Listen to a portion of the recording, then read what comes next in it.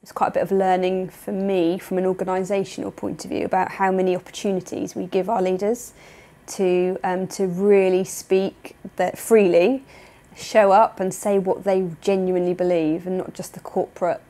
line. So I think the learning for me was I heard stories about our behaviours and about our values that I hadn't heard elsewhere, and I don't think we would have heard if we hadn't participated in the project. So creating time in an organisation and space to talk about values and culture